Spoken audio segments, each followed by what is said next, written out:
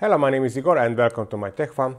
Recently I was in the situation where I needed some stronger part and 3D printed objects was not strong enough. And my solution was CNC services by JLC3DP. I already presented their 3D printing services, even metal 3D printing. This was the first time when I ordered this twist drill, and actually it was able to drill aluminum too. To clear immediately, this is not a sponsored video. They offer me to send me these test objects for free in exchange to create some video and present their services. And for this I also got these test hooks from different materials, so there will be some strength tests too. The ordering process is very simple, but first you have to prepare a step file, not STL. It can be exported from the Fusion 360, for example. The next step is on their website. We have to go to the resources, choose the CNC machining, and then we have to upload those step files.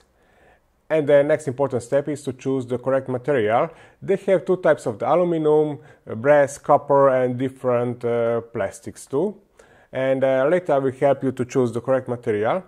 We have to enter some other data, and basically we can wait for the quote. Now the price estimate is not automatic like with the 3D printing, where we just upload the file and basically we can immediately see the estimated price. Here we have to wait maybe 1 or 2 hours during the workday, and then we can choose if we want to buy that product or it is too expensive for us. Actually they have very good prices for 3D printing. I already experienced that, and it looks like they have good prices here for CNC machining too.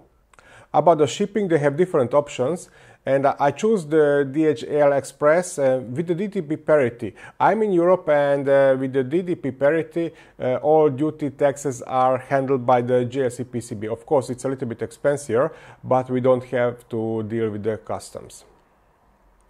Actually, I got these test objects in a little bit more than a week. So from the ordering until I received these objects, just 8 or 9 days, so this was really incredible fast. In this Excel table, I summarized the specifications of these 4 metals available for CNC machining, and also included here some stainless steel data just for reference. And this Excel table is reviewed by JLC3DP, and also they even enter some data by themselves. Let's start with 6061. This is the most common aluminum alloy, and it has great strength to weight ratio and excellent machinability, good corrosion resistance. 7075 aluminum is even stronger, better mechanical properties and excellent fatigue properties. And look at this tensile strength. It is big, almost like a stainless steel, and also the hardness is very similar. Actually, this was my choice for those holders. Brass, good machinability, excellent electrical conductivity, and it is often used in low friction projects, you know, like nut on the Z-axis on 3D printers, and it has good corrosion resistance. What is very interesting here that it has very big maximal working temperature. So if you need this kind of project, definitely this is great material, because don't forget, look at this aluminum. This is already the melting point, not even the working temperature. Copper, good electrical and thermal conductivity, great corrosion resistance, and it is widely used in electrical industries. Now let's see the density. The density of the aluminum is almost 1/3 of these 3 materials compared to the brass, copper, and even from the stainless steel. The price. This is the price for 2 holders. Now actually I had to upload this 2 times, and the estimated price was different. The final price for these 2 holders, which I ordered, was $21 for 2 pieces. Now about those hooks, this was the prices in the first offer. Then when I did a re-upload, the price was much lower, and actually on invoice the final price was even lower.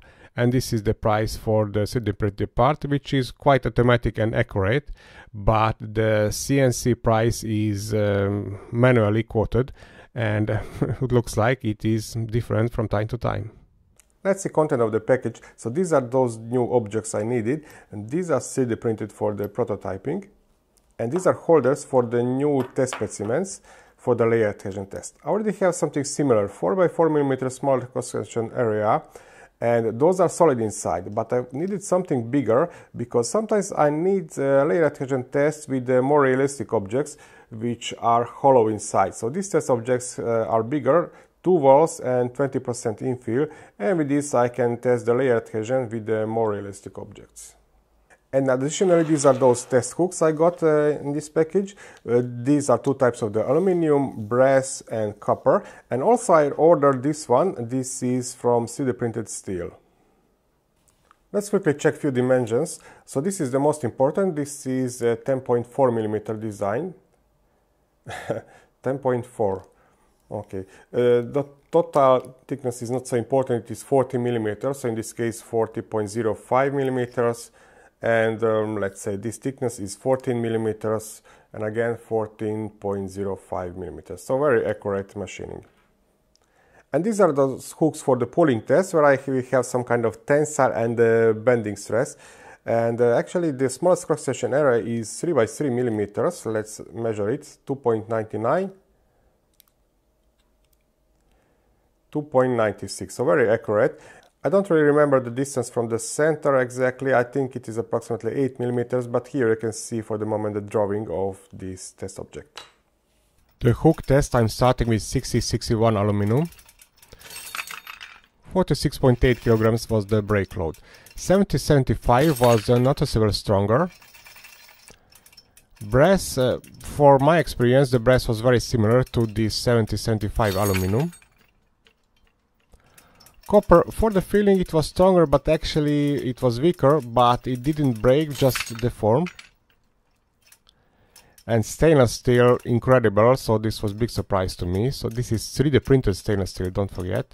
And it was almost 4 times stronger than any of these CNC machined light metals.